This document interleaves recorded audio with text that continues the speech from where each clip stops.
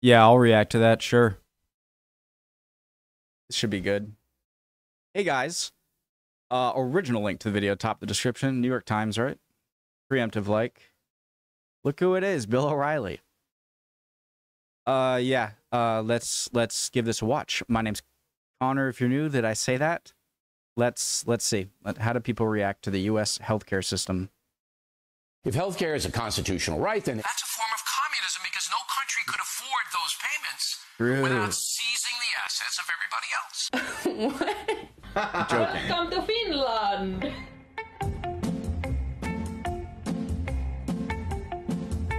oh, Dudes, what's going on?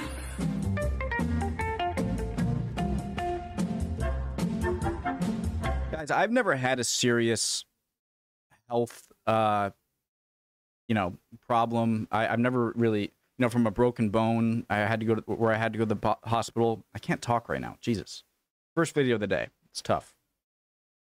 So I've never had to take an ambulance before. So I'm not the greatest person to give perspective on this, all right? But I am very curious to see what people abroad think of it. Oh my god! It's making me so mad. I mean, come on, guys. It's not that hard. Look around the world. Everyone else seems to have figured it out, right? Imagine you're in America. Which of these options would be best for you? That's a lot to think about. What is an OOP max? I guess with what I got here, I would go with Plan D because the deductible is 0. Okay. So, from what I believe, I'm sort of certain about it. So the premium is the amount you're going to pay each month. So obviously you want a low premium. That would be nice, right? The copay is the amount that it's usually a much smaller amount, as you can see, $0, 50, 30, 30, that you pay at the doctor's visit or that you pay for the prescription. The deductible, this is where it's a little different, but I think I have a sort of good idea. So the OOP max is if you reach this amount of money you pay for your health care within a year, then the insurance company has to pretty much cover anything over that.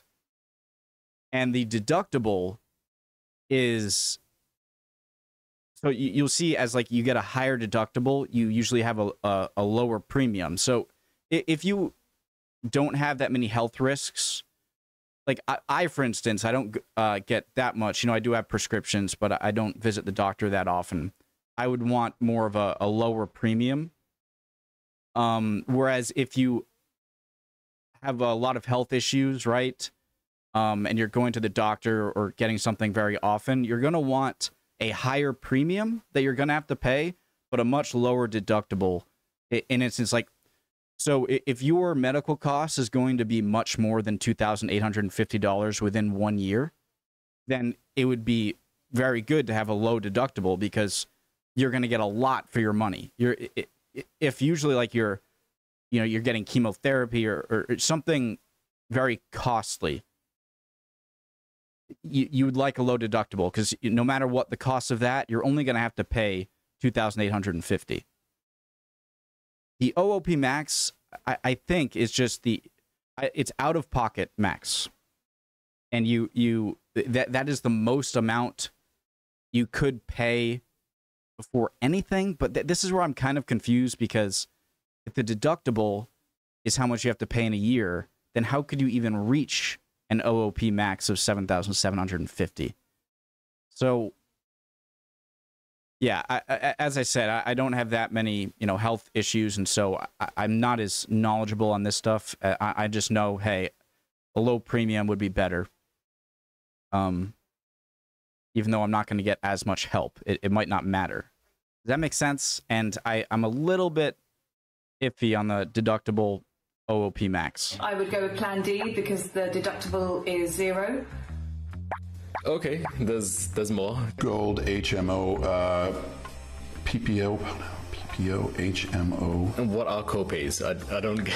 That's Right. Okay. So with a deductible of if you had an OOP max of $0, I believe that would just be free healthcare, you know, because they have to cover every expense, your copay, treatment costs and whatnot. $7,500. But I think the difference between the deductible and OOP max is because maybe copays don't apply, but how are you going to pay $7,000 of copay money when it's only $35 a visit? I mean, you divide that. How many visits is that?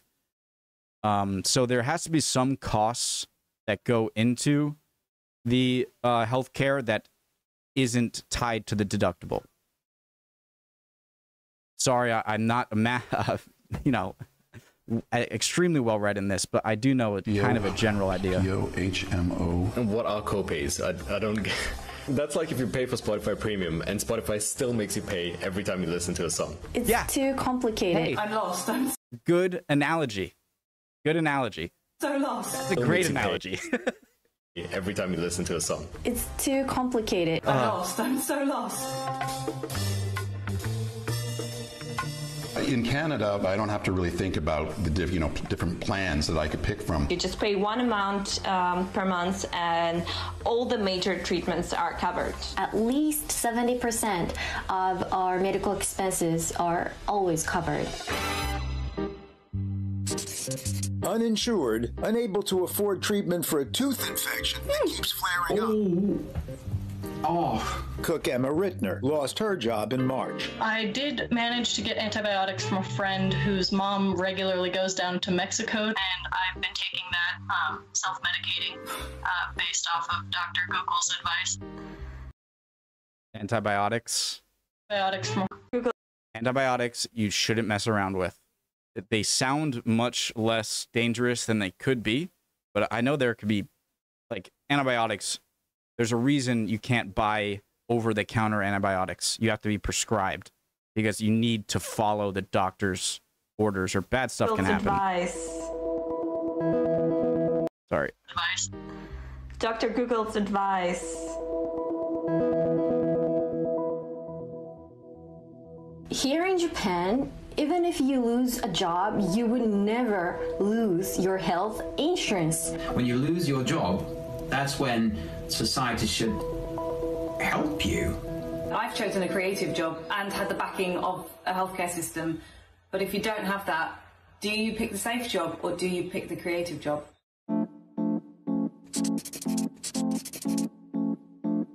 The average price per unit for insulin in 2018. Germany, $11. Canada's $12. Wow. It's like 8 times the price of insulin in Canada. That's insulin. That's not just that's not just something that's like, oh, I sort of need it. It's like, no, I need it. Oh, you need it? $98, $100. You want it? You want to live? Jesus Christ. I guess that explains why Americans come up to Canada to buy medication. I'm sorry, hold on. So the FDA doesn't have any authority over the prices? We have also privatized health insurance companies in Germany, but the prices are regulated by the government. The government negotiates the prices and fixes that price for 2 years. In Singapore, they regulate this stuff to keep the prices down and, avoid like this happening. Right, so I'm looking at an American medical bill. Why is it so expensive? $428,000 for rooms and such empty spaces. What? Much cheaper to go Hilton Hotel than this one. Wait, what? Okay, they need to dissect room and care for me because does this include what? Why? 428.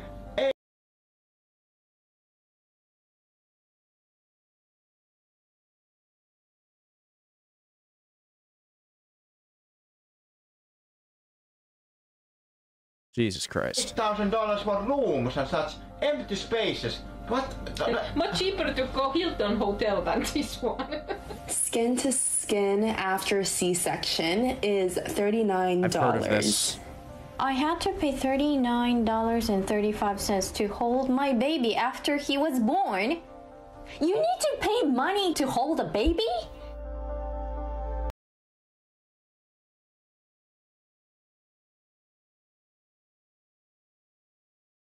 Baby boy.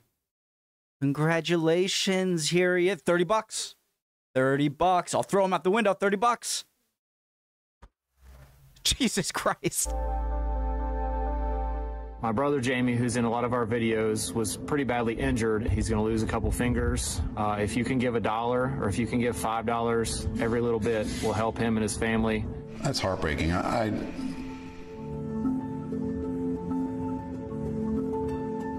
GoFundMe should not be something that people have to resort to pay for their medical bills. So in America, people spend more than twice as much as in Japan for healthcare. You know, if I paid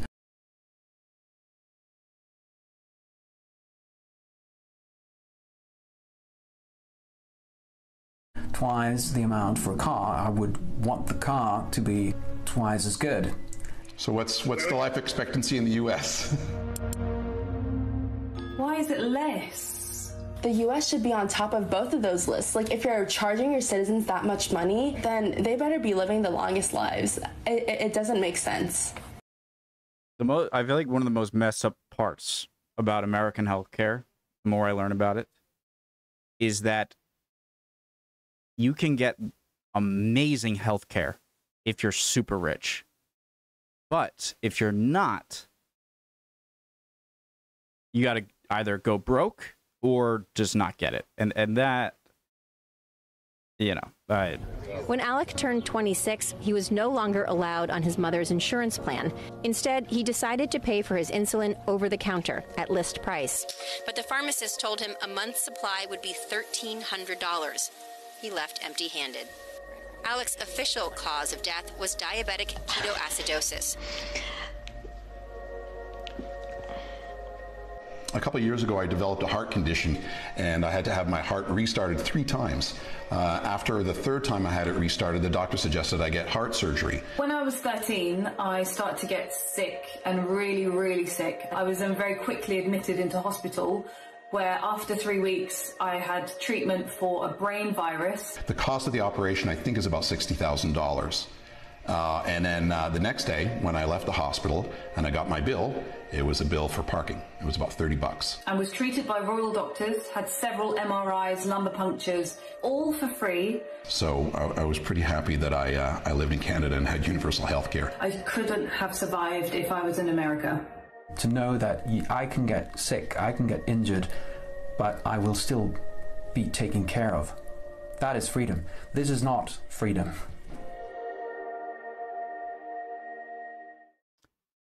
Oops. If healthcare is a constitutional right. Thankfully, again, I am a horrible. I'm watching this. I'm learning, here, but I can't reiterate enough. I am a horrible person to give any sort of experience or thing. I've been lucky enough that people in my immediate family have had either low enough, instances of severe health problems.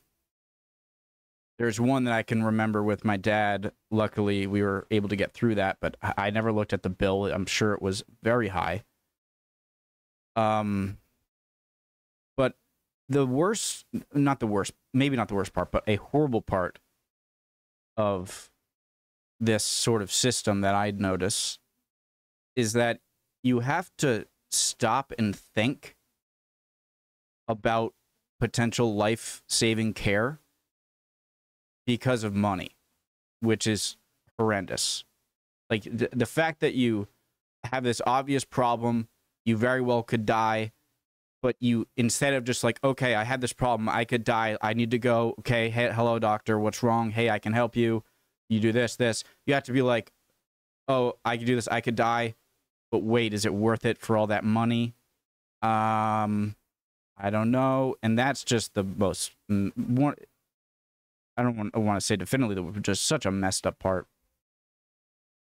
I'm curious what it is with like babies. Like, imagine, I'm not a parent, but imagine you have a very young child, and you know, say they get a big cut on their foot that maybe if they were older you wouldn't need to worry about as much, but they're a child, they're a baby, they're very vulnerable. This could be a life-threatening thing you don't know. And that's an immediate thing that you just need to be like, okay, go to the doctor. And just the lives that are cut short or lost because of that forced hesitance you need to have, because you're like, wait, I could ruin my financial future even if I survive, and my entire family's future, and that's not even a sure thing that it'll help. That's the worst part in that I see. I don't know if it's the worst part. I don't want to say the worst in such a controversial thing, because there could be something I'm not thinking of.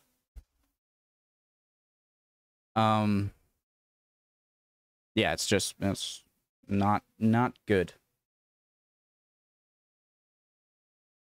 I would appreciate any comments, guys. Any of your experiences you've had, what you have to say, any questions if I had them, I would appreciate them answered.